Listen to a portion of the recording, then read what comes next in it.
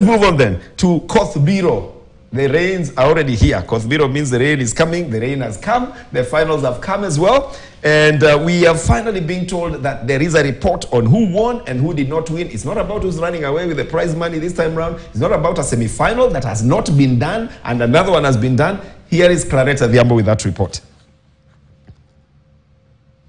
Curtains closed on the 46th edition of the Koth Biro football tournament.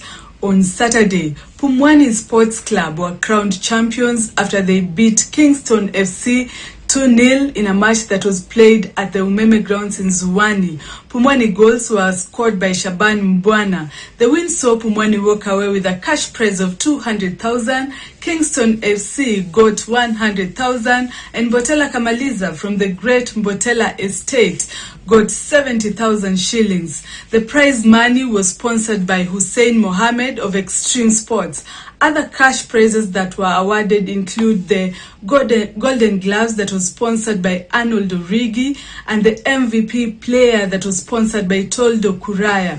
From the management of the Koth Biro tournament, we want to thank our fans for braving the rains and coming to watch the entertaining matches at the grounds.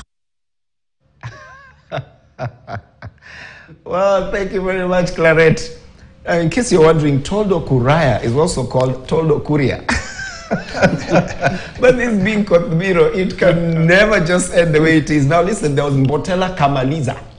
Third, congratulations Kamaliza. But finally, Kamaliza didn't get any money. They did 70,000 Bob. Mbotela Kamaliza. Yes. Oh, I see. Yes, from Mbotela Estate. Yes, of course. Yeah. Of course. How can you not know Mbotela Kamaliza?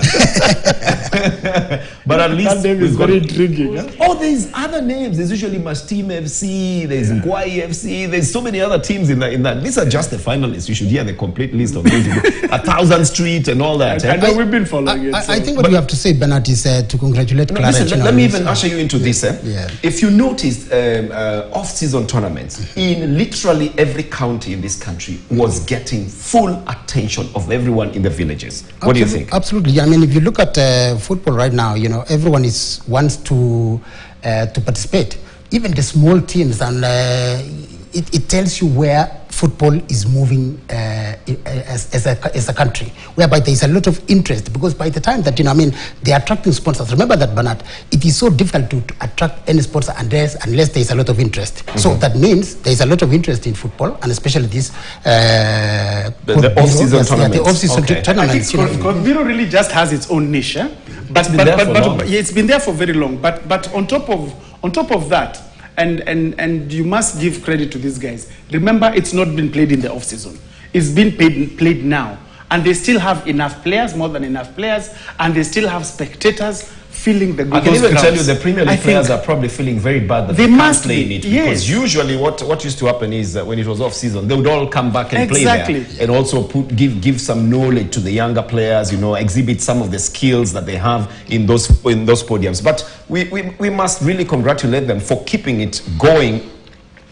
In spite of all the problems that Koth Biro has, it still happens every year. Congratulations. And it still gets to the end. Congratulations to Pumwani. In spite of all the drama. And a big thank you to those guys who came out. Kina Arnold Origi, the ones who've come out to sponsor. Sabio, you know, Kempes was them as well. The Sabi Cholet was part of it as well. Now you've been told that there was also prize money given out. But this is good. Congratulations. Very nice. And thank you very much, Clarette, for all those reports. Again, that Clarette report was also part of the Koth Biro feature. Of course. With a lot of enthusiasm. It's very dramatic. He just gives the report.